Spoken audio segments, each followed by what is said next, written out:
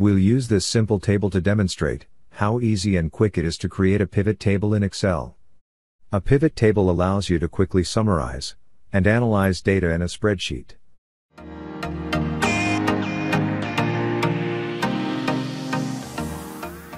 Welcome to How to in 2 Minutes. If you are looking for short videos with advice in less than 2 minutes, you have come to the right place. First, we must select the range of data for the pivot table in the original table. Select the cells B2 to F25. This will be the source of data for our pivot table. Click on the Insert tab from the toolbar at the top of the screen, and select Pivot Table.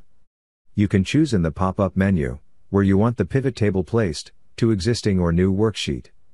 We'll choose New Worksheet, and click OK. Now, choose the fields to add to the report. Click on the Sales, and drag it to the Values section. The data appears immediately in the pivot table as sum of sales. Let's say that we want to know how each region and product is performing in sales. Click on the region, and drag it to the Rows section. Now we see how each region is performing. Let's move on. Click on the product and drag it to the Columns section.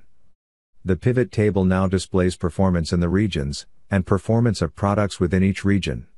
The title row labels doesn't look nice. Let's change it. Select cell A4, and type region. Finally select the range of table with sums, click on the selected area by the right mouse button, and choose Format Cells. In Number tab select Currency, and in Symbol choose Needed Currency. Then click OK.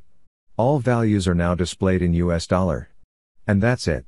If you found this tutorial video helpful, please give us a like, or leave a comment below, and watch another video tutorial on How to in 2 minutes.